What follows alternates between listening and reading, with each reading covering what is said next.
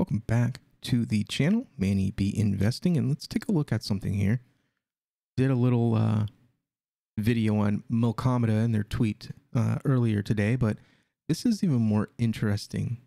A couple of hours ago, Alessandro or Barry, co-founder of SpaceBudz NFT project, tweeted, "Deployed my first dApp on Milkomeda testnet, just playing around a bit.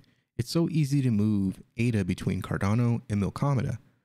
And if you take a look at the screenshot here, you can see he has a crowdfunding page here that has a smart contract connected to it. And he's showing off the wallet here. It's a light wallet. I believe that is the Flint wallet. Take a look. He is sending wrapped ADA. WADA. What are we going to call wrapped ADA? Are we just going to call it wrapped ADA? Are we going to call it WADA? Are we going to call it WADA? What are we going to call it? But look at the amounts though. Look at those fees. 0.09 WADA. Look at that. That's insane. Could you imagine paying that little to move value? Man, I can't wait. But this is big because Milkomeda, the first layer 2 on the Cardano network, is going to allow wrapped assets. It's going to allow the movement of things that don't natively exist on Cardano to Cardano wrapped. So this is really cool, man. This is so cool. I'm telling you, 2022 is our year. 2022 is going to open a lot of doors. You're going to see a lot of new projects in that top 100. You're going to see a lot of new projects just in the top 500. A lot of stuff moving up, moving into the limelight here. And I am just excited about it all. So this is big. Let's take a look at what the people are saying. By logical extension, does it mean that the existing ETH dApp that connects to a MetaMask wallet can also connect to Nami through Milkomeda? Yeah, you would be able to bridge. Let's see, he actually responded here. Nami helps with bridging to move ADA and other assets to Milkomeda. To interact with dApps on Milkomeda, you use MetaMask. Flint Wallet will have full Milkomeda, EVM, and Cardano support. So yeah, the Nami isn't the thing here. It's just he's the creator of Nami. So a lot of people are like, oh, this must be a thing for Nami. Well, it's an open source protocol, so Nami can adopt it. Any Jiro can adopt it. Anybody can adopt it. But what we're really looking at here is just the fact that you can move, you easily can create an Ethereum application and use it on Cardano and move those assets back and forth for very little fees. So that's really what they're highlighting here. It's a highlight more of Milkomeda than it is anything else. And a lot of people are kind of clouded by the fact that this person is involved in a lot of different projects, and he just so happens to be the creator of a wallet as well.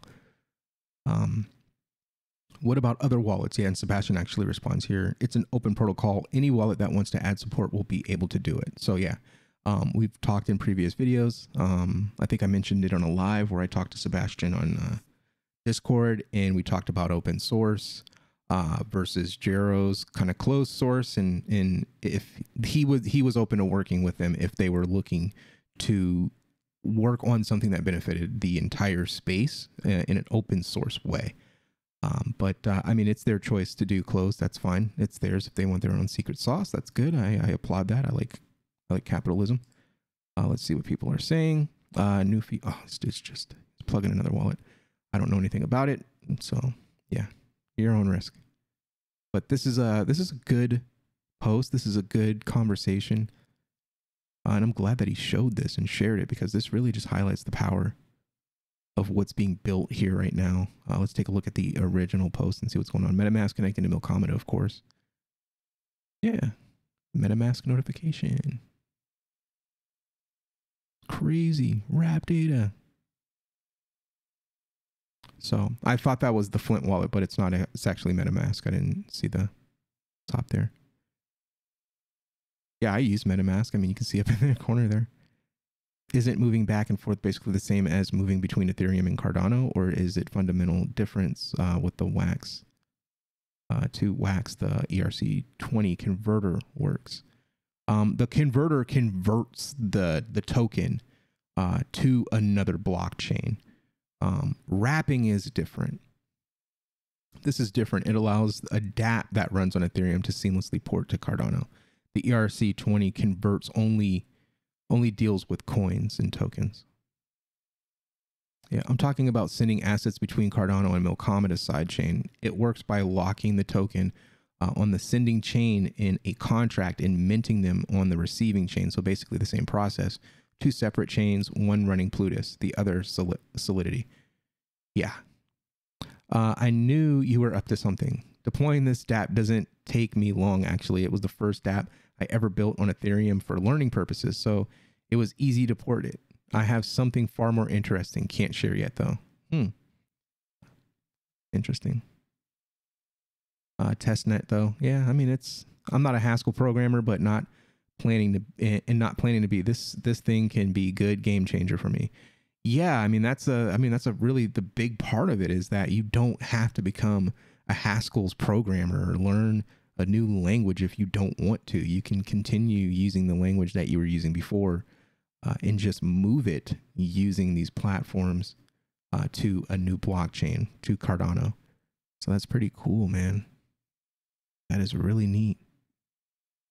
Wow, another game changer, huh? It's a ghost chain. We're all Ghostbusters. This is neat. I like it. Good tweet. Sorry about that. I thought that was Flint Wallet, just because Flint Wallet is kind of like similar to MetaMask. It's very light. This was actually a MetaMask notification, and we're highlighting the fact that you can move wrapped assets back and forth between Ethereum and Milkomeda, the layer 2 scaling solution for Cardano. That is neat. Very neat. Get in the comment sections. Let us know how you feel about this. I'm excited. Hopefully you are too. We'll see you on the next one. Peace.